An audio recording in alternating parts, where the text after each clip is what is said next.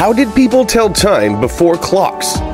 In Egypt, the sundial played a crucial role in measuring time during the day. These obelisk-like structures would cast a shadow on the marked stones indicating different hours. But what about nighttime? They would use the position and the movement of the stars, particularly the circumpolar stars. Meanwhile, in Mesopotamia, they invented an ingenious device known as the water clock. This fascinating contraption used the steady flow of water to measure the passage of time. By adjusting the size of the aperture where the water dripped, they could indicate different intervals, perhaps an early version of our modern hourglass. The ancient civilizations of Egypt and Mesopotamia may not have had the convenience of digital clocks or smartphones, but their innovative methods allowed them to understand and track the passing of time.